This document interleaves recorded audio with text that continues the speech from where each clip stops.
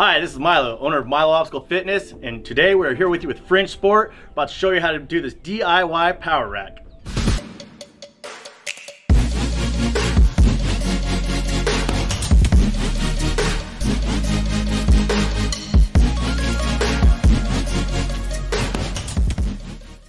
Materials that you guys are going to need for today: one pair of earplugs, one pair of safety goggles, a pencil, a carpenter square, one tape measure, one 3/4 inch drill bit, one T25 bit, one power drill, 1 pound of 2.5 inch long deck screws with a T25 bit, 12 metal ties, one wood glue, at least 2 clamps, 8 2x4s, 4 2x6s. Alright guys, so you have a couple of different cutting options that you could use for this project. I prefer the miter saw, and the reason why is because you have this flat plate against it, so you can put all your wood right up against there.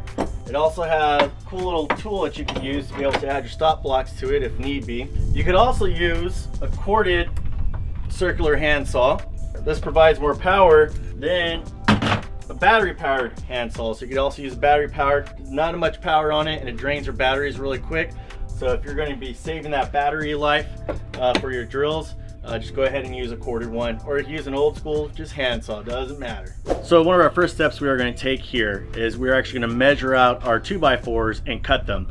We're going to cut them at 90 inches. Now some power racks differ in height. Some of them are 87 inches, some of them are all the way to 8 feet, but our most common is actually 90 inches, so we're going to cut them all at 90 inches. So we're going to use our tape measure, our pencil, and our carpenter square to be able to mark this out.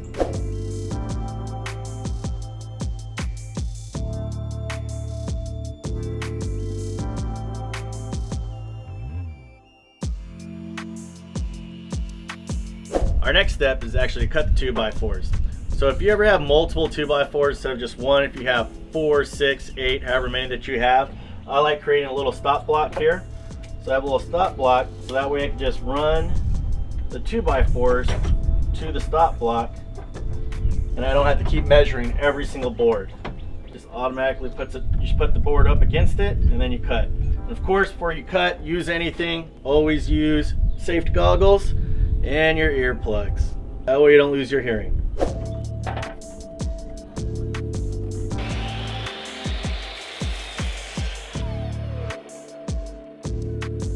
Okay guys, so we have two methods that you can do here. If you don't have the metal ties to where you put the 2x4s like this and have this on the inside, and you want to stack them on top like this, and that's going to be 48 inches that you're going to cut your board, and you're going to screw in your nails directly into the board. I like metal ties because it holds it really together. And so a 2x4, for those of you guys who are brand new, are not actually 2 inches by 4 inches. It's actually 1.5 inches by 3.5 inches. So if you have 3.5 inches and 3.5 inches, that's 7 inches. 7 minus 48, which is going to make you 41 inches. So we're going to cut the 2x6 at 41 inches. You measure out 41 inches.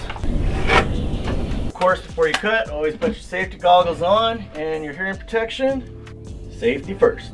Always make sure it's lined up against the back plate. And when you cut this, you have your line, you want to make sure the blade's on that right side of the line. You don't want it to the left or right on the line. So whenever you're measuring, make sure the blade is on.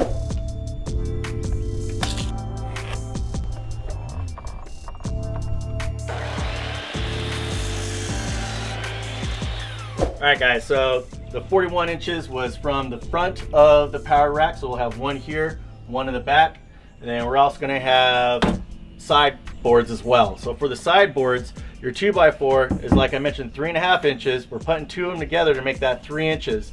So now it's 3 inches and 3 inches, so we're going to minus 6 inches from 4 feet, which is going to be 42 inches. So our next 2x6s that we're going to cut are 42 inches long.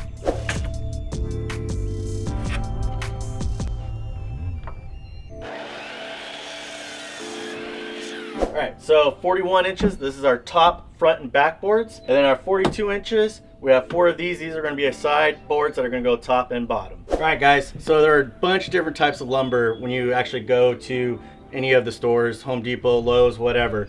So you want to be careful when you're choosing and selecting these boards. One of the biggest difference is that you have a 2x4 stud that's more for indoors, and then you have a 2x4 treated wood, which is for outdoors. So if you're going to have this outdoors, make sure that you get the treated wood and none of the stuff that's made for indoors. Another thing you want to watch out for is when you're choosing your lumber is that you want to make sure that it doesn't have any bows or anything like that. So as you can see here, this really goes up here, and when you're trying to glue them together, that's going to be really hard to be able to clamp that in to prevent that from happening. So make sure that you're checking all your boards before you buy them. All right guys, so in order for us to fit this 3-inch J cups, we need to combine two 2x4s together. So these 2x4s are 1.5 inches thick. We need to combine 2 of them to be able to make the 3 inches. So what I'm going to do is I'm actually going to spread wood glue all the way down here, put the other board on top, and then I'm going to clamp it all down. And then even if you want to, put a couple of extra screws just to hold it down, to get that nice and firm. Make sure that glue is all the way compacted in there.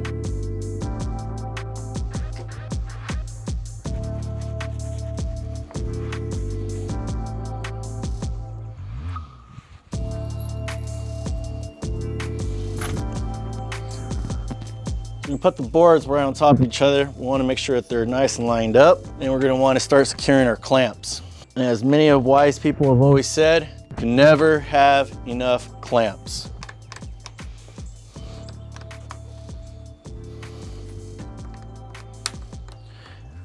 And just for added support, just so that way I make sure that all these are all down, I'm actually going to be screwing some screws in here just to make sure this is completely in.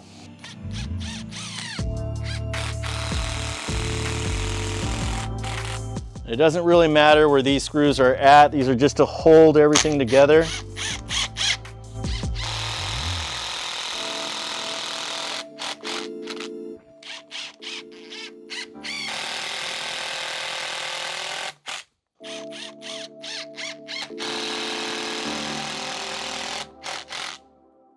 All right, so our next step, we're going to drill the holes for the J-cup inserts to go into. If you can see here, this J-cup is 1 inch from the edge, which is the center of that peg. So you want to measure your J-cups because some J-cups are made differently. So you want to measure from the outside to the middle of that peg. We're going to measure where these holes go. So I'm going to put a tape measure all the way down the side here.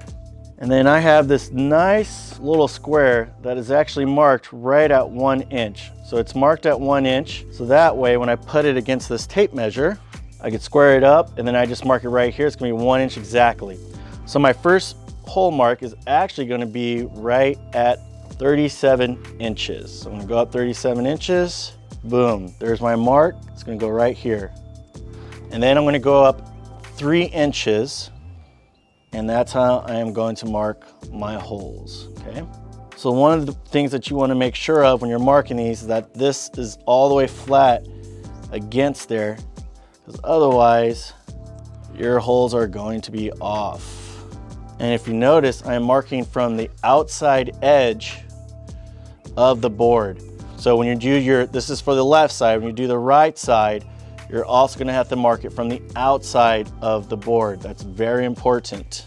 So you don't have to go all the way up. I try to keep in mind for like a person's shoulders. So say if they're doing a back squat or something like that. So if you have some tall people who are like, 6 feet or so, or 6'5", you might want to accommodate them. So I'm only going to go up to about 79 inches here to mark the holes. So the next step we're going to do is drill in the holes. So have this drill bit attached to it. 3/4 of an inch is what we're going to be using. You could also use a spade bit. Those look like little paddles. Those tend to splinter the wood a little bit more. So I like using this drill bit to be able to go all the way through. All right, so a couple of tips about this drill. So there's all kinds of different drills out there. One of the things you want to make sure that it's set to that drill bit looking deal here. You don't want it on the hammer or anything else. I changed the speed, so that's a low speed. I changed it to 2, and I want to make sure that this is all the way up to 100. So you want to make sure that all those settings are there beforehand. And then I'm just going to go and drill. So the cool thing about this drill bit is it has that nice little point there, so that way you can go and drill it out.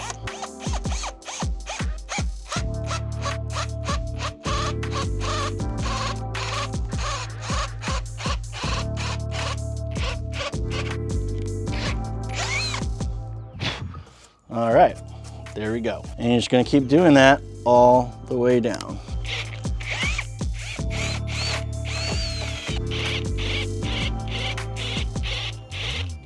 All right, guys, so our next step is to cut these legs. So we are going to cut the legs at 90 inches. So you could actually cut them any way you want, 87 inches. Some people go above 90 inches. 90 inches seems to be right about that where you want your power rack to be. So we're gonna take our board here, mark it to 90 inches.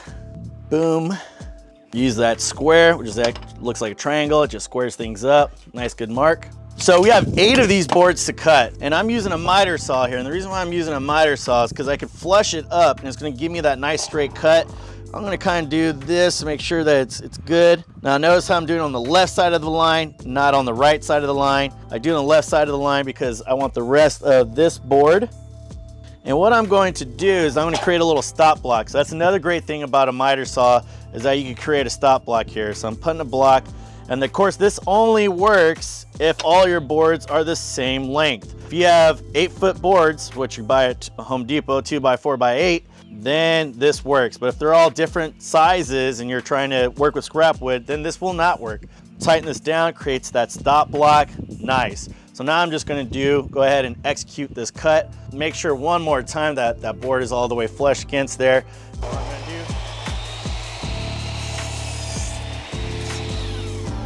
do. Nice and straight, just like that. Put this aside. Now I'm gonna grab the other board and I'll just be doing this 8 more times. Nice and straight, make sure it's up against there. All right, so now that all 8 boards are cut, next thing we are going to do is we're actually gonna glue these boards together. So like I said, the reason why we're gluing them together is because we want to create 3 inches because you are going to be using Fringe Sport J cups and they don't do 3.5, they do 3 inches. That's the reason why we have to glue 2 2x4s together and not use a 4x4. 4x4 is 3.5 inches by 3.5 inches actually. They just like to confuse people who don't know about woodwork, call it 4x4. 2x4s are actually 1.5 inches by 3.5 inches. And actually when I first started out, I did the math and put on graph paper of building an obstacle.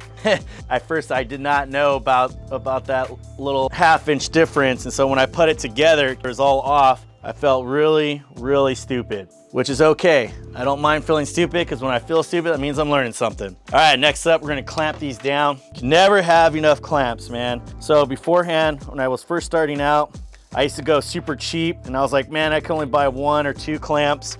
And then I found that that was dumb. So I bought a bunch of clamps. Kind of upped my game in the clamp game. And it's funny because all the woodworkers seeing you work with 1 or 2 clamps kind of make fun of you, but it's all right. I can take it. So if you want to impress your woodworking friends, get a bunch of clamps. If you're doing light stuff like this, these plastic clamps are okay. You could actually buy them at Walmart. It's not too expensive at all. And what I'm doing right now is I'm gonna make a couple of pilot holes for the screws. What the pilot holes do is that they prevent your wood from splitting. And what I used to do is not use pilot holes at all because sometimes it wouldn't split. And then once again, my carpentry friends were like, you know, Mylo, we're people that take pride in taking our time with everything we do because we have to deliver this product to people. And I appreciate that. So then I started putting pilot holes in here.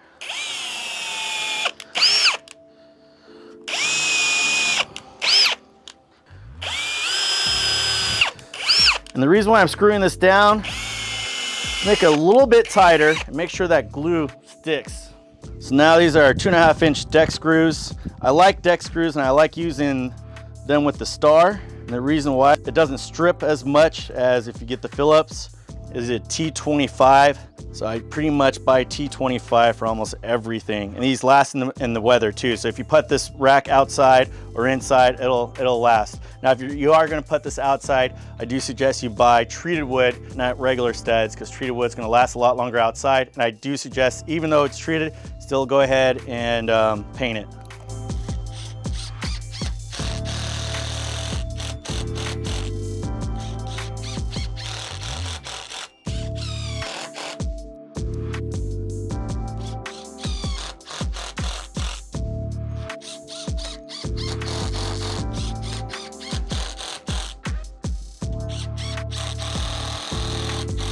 All right, awesome. Now these are all good to go, all fleshed up. Now what we're gonna do is we're actually gonna mark this board. So we're gonna mark where the holes are gonna go at, and these holes are 3/4 of an inch. That's the diameter of that metal peg on the Fringe Sport J-cup. So then that allows us to slide the J-cups nice and easy in there.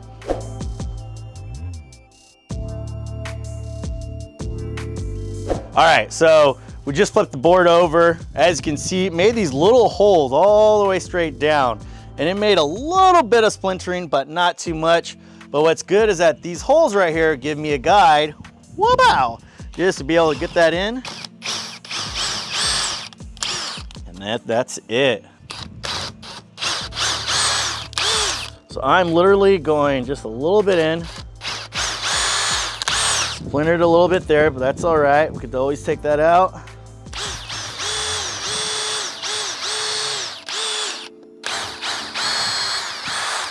If you notice, I'm going a little bit slow in the beginning, so that way it could find the hole, and then I go fast at the end. So it does a little hole finding there, that way. Boom. And we're good to go. Now you're just going to take all these little splinters off.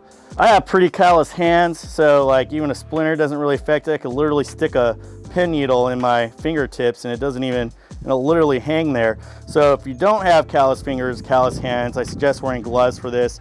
You know, you definitely don't want to be picking out splinters out of your hand the whole time. So I'm going to run this over really quick with a sander, and it looks like I missed one hole. Boom. So definitely look for that. I noticed that there was a little bit of a gap here, and I was like, oh, missing a hole. So was able to find it really quick, small little circle. And if you notice, I couldn't even see it at first. That small little input there, was able to find the hole and drill itself in to do a high speed.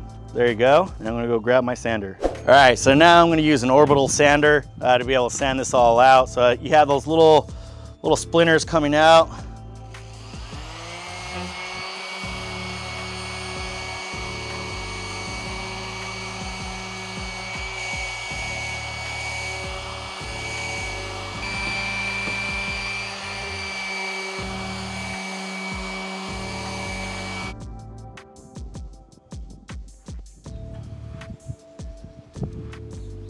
So with it being 3.5 inches and we're going 1 inch in, when we're going to start putting this together, we want one side of the holes on the left, one side of the holes on the right. You don't want them to be like this, because then you're not going to be able to match up well. You want that 4 feet distance to where you can put that barbell on. The other thing I mentioned earlier is like when I had the screws in there, I had to take it back out because I was getting a little bit too close for my comfort, because I was afraid I was going to hit that screw, and I just re-put it right here. And here's the thing, guys, the great thing about DIY is that you can mess up as much as you want.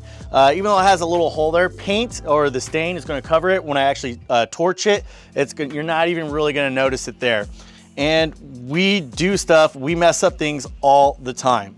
So you don't need to be a perfectionist. You don't need to worry about stuff. The only thing that we're gonna have here is we have fun, we make something functional, and we just perfect it as we go. So keep messing up, keep doing stuff. Don't be worried about it if you see one little extra drill hole or you messed up by putting it too close.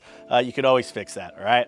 There are tons of different ties and or brackets that you can find at Home Depot. So if you're balling on a budget, if you're actually more than balling on a budget, these are $5 a piece, and these are actually preferred ways to be able to use when you're connecting a piece that's going to go this way and going across, because then I could just boom, put it just like that, and then screw it into the adjacent board. But like I said, these are $5 a piece. This 2x4, even though it's made out of wood, this power rack's going to be holding a lot of weight, 400+ pounds. So this, if you have the money, go ahead and get those. If not, what I suggest is getting one each of these. So these are about 50 cents a piece. This one's like 75 cents a piece. So it's less than $2. And what I'm going to do is I'm going to put this underneath it so it caps the board that's going on top, catch the side, and I'm gonna add this angle bracket just so that way it makes it that much more sturdier than just having just one piece. So you want this thing to be sturdy because you're gonna be putting a lot of weight on it. Of course, this is not as good as having this power rick made out of steel, but hey, you know, this is just a fun DIY project. In case we go back on lockdown, you'll be able to do this. Or if, you know, you just have nothing else to do, you're lonely, don't have your spouse, and you're like me, then this is what you do in your free time. And I'm using a little bit skinnier or a little bit shorter screws here. So this is 1.5 inch. You can also use 1.25 inch if you want to. You're not going to use a 2.5 inch. Once again, T25 on there, so that way I don't have to keep switching bits. All right, so now we are going to figure out where to put these brackets. And you're going to see now why this thing is called a square as opposed to a triangle, even though it is in the shape of a triangle. So what this does is squares everything up. I'm going to put the square here. I'm going to square it up. There's a little bit of a gap here, right? So I need to adjust this board till there's no gap. Now there's no gap here. That's awesome. This is flush against here. I'm not going to screw this 2x6 on here. Earlier what I said is that if you want to screw it on, you're more than welcome. If you can't afford the brackets or if you're just lazy, you could actually screw this directly on here, but make sure this is not 41 inches, it's going to be 48 inches. So make sure these need to be 4 feet apart. So now what I'm going to do, this is nice and squared. I'm just going to mark this. I'm just going to mark the board right across here. And all that's going to tell me now is where to put this angle bracket. So now I know I can put it right here. And this is a side view, guys. So don't think I'm going to put, this is actually going to go tilted down, and then that's going to create the lip for this. So that's the reason why I'm doing it this way.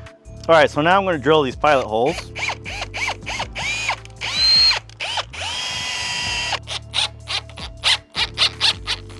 Make sure everything's lined up before you screw it all the way in.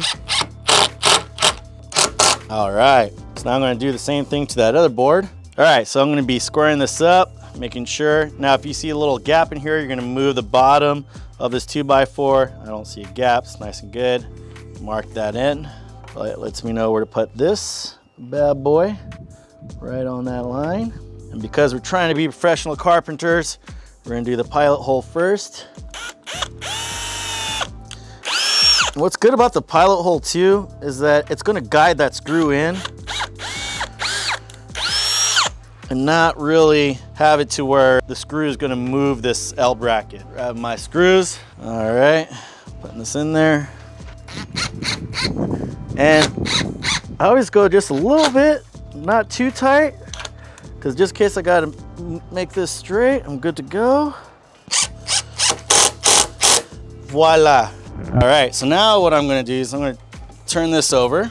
Like I said, this is for the front of the board, so it's going to go just like that. All right, so now we're going to be attaching this front face here to these.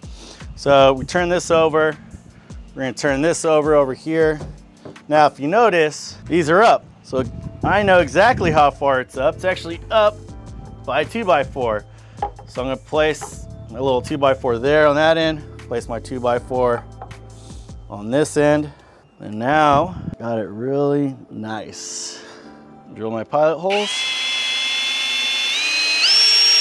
Grab it on this side. Amazing.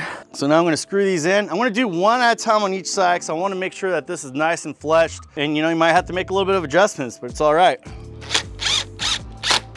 All right, I'm going to do the other side. Now I finish it off.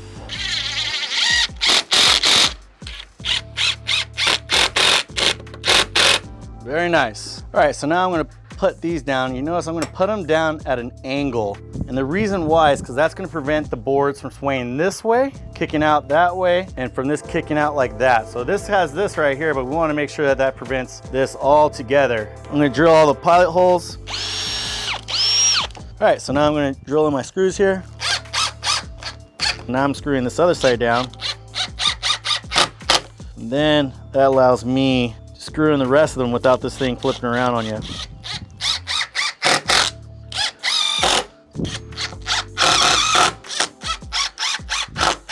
Now I'm gonna go one more time. I'm just gonna go make sure it's in there,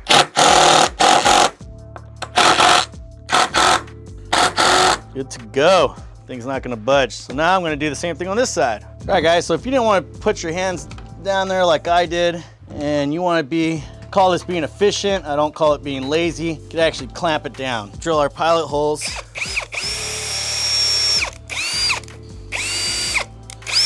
So if you're afraid that you might drill all the way through, I'm gonna show you a cool little trick that you can use with some painter's tape. If you don't own painter's tape, I highly recommend you getting it. It just has so many uses and just cool tricks to them, man. So if I want to go down that far, what I'm going to do is just put my handy dandy painter's tape around there. And then now I know when I drill to the tape. That lets me know the depth that I need to go. There's a nice little trick. Now we're gonna screw everything in. Just like I said before, we're gonna screw one side this side.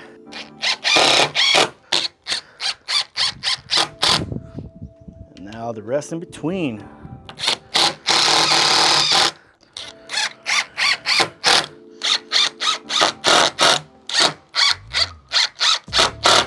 All right, so now what we're gonna do is just repeat this process for the other side.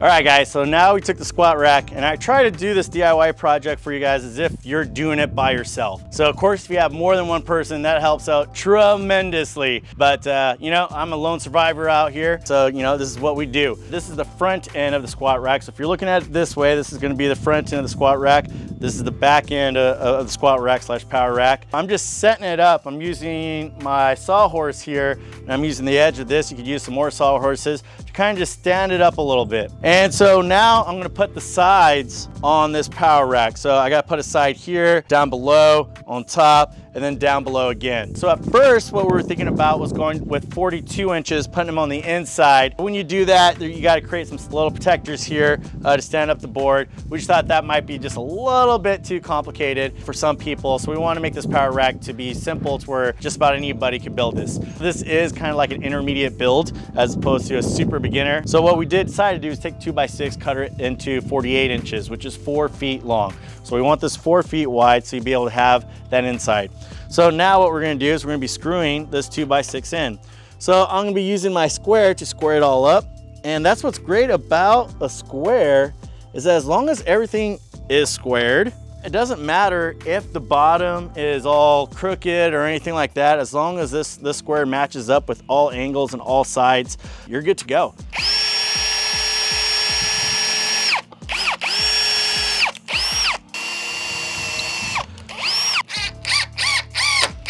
I'm gonna screw in one first, and I'm always gonna check to make sure that this thing is squared. All right, awesome. So now I'm gonna screw opposite side. Now I'm gonna do the rest. All right, so now we're gonna come over to the other side. Okay, as you can see, this moved out just a little bit. And then here's where it comes a little bit harder because we're gonna have to move this to be in line with that. Let's kick this board out. And once again, I'm using my square all throughout this. Okay, so now I just wanna make sure that this is squared, squared, squared. We're good to go. I'm gonna drill those pilot holes. And guys, here's the deal, man. If you guys see something that you guys have a tool or a tip or something like that, man, write it in the comments. This is just the way that I learned. Of course, I learned, you know, everyone learns different. Checking my square, always checking that that thing is squared.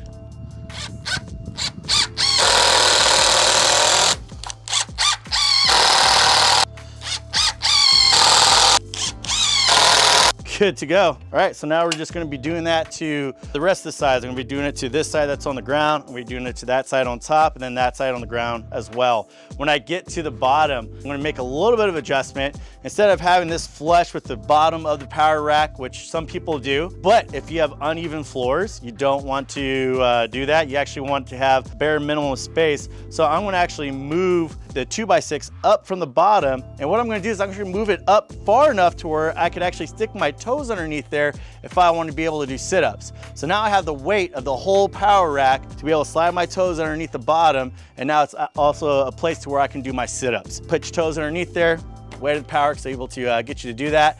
And then now I'm just gonna create the rest of the sides here, get it all squared away. Let's get this baby rocking and rolling. Yeah, buddy.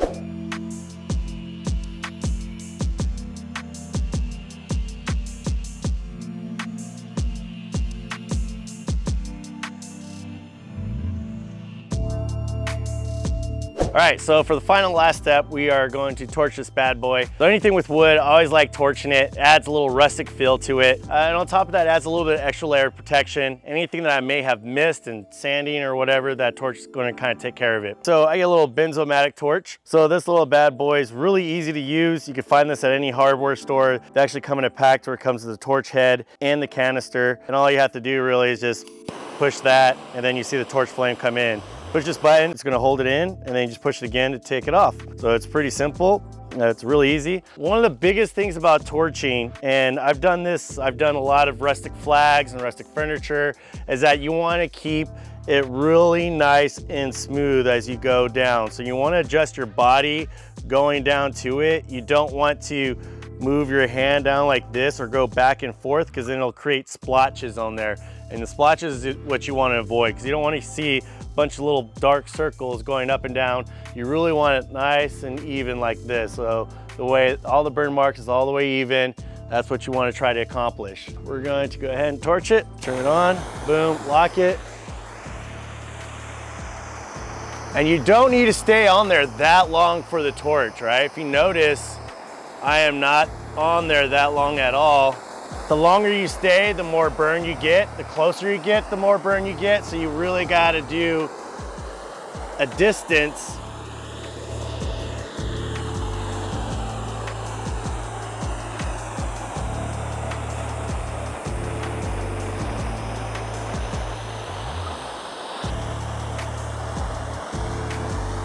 You just got to make sure that you do it to all the sides.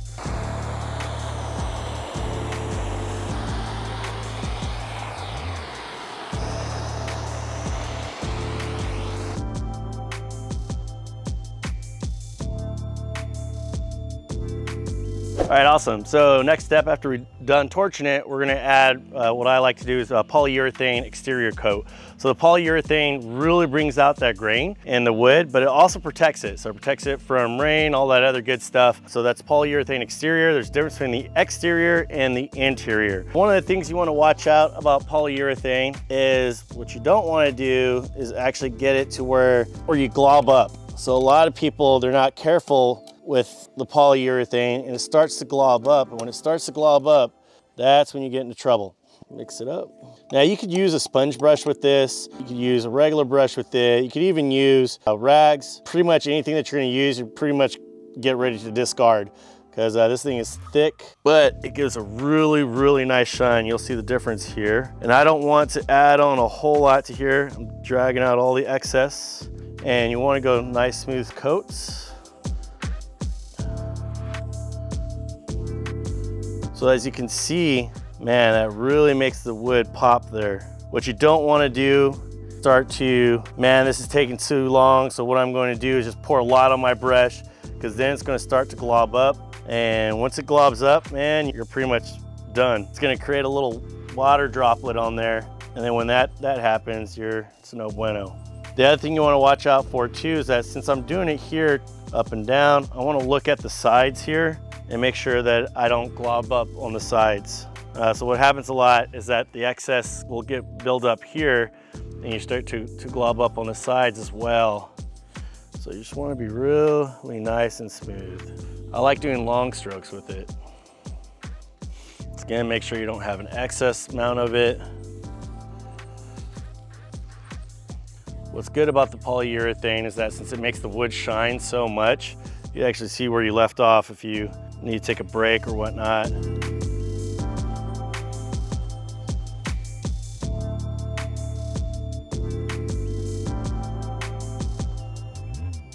All right, awesome. So I just finished putting polyurethane on. I let it dry overnight, so it's about 24 hours. And now we're gonna go test this bad boy out. Yeah, buddy.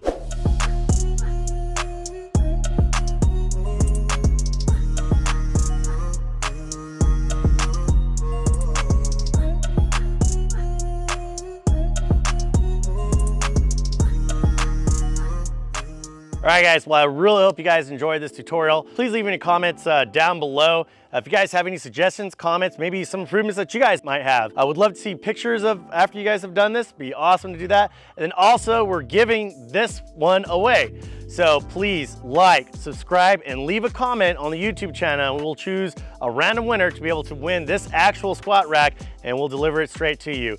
So thank you very much once again for watching Fringe Sport and watching this DIY tutorial. My name is Mylo, owner of Mylo Obstacle Fitness.